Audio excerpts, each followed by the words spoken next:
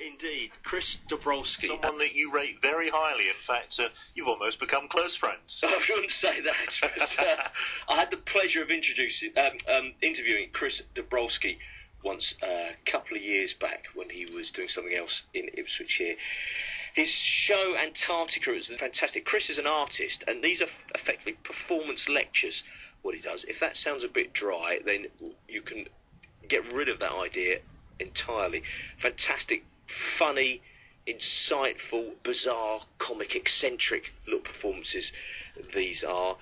Chris was chosen as the artist in residence for Antarctica for the British Antarctic Survey, and the blankest of blank canvases, perhaps. And he went down there, spent 3 months down there, sort of investigating art, really, juxtaposing objects into that environment. So he'd taken little toy penguins and the Antarctic Explorer Action Man down there and was posing these in the landscapes and playing with perspectives.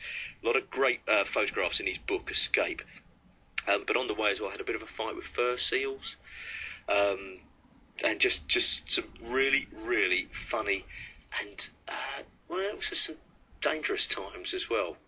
Very interesting. Chris is very self-effacing. I once said to him, is this the cocking about edge of art? As with Top Gear once described themselves as the sort of the cutting edge of cocking about with motor cars. And I once asked Chris, he was slightly offended, but understood what I meant. And, he's still in email correspondence with you, so. But no, what it is serious, but it is also a lot of fun. If you like things a bit quirky, a bit odd and a bit off the wall, you will enjoy this. So let's play a piece of music, because to get to Antarctica, you have to go southbound.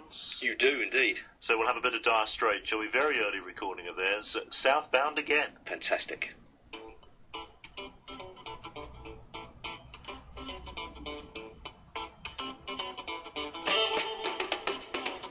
Southbound again.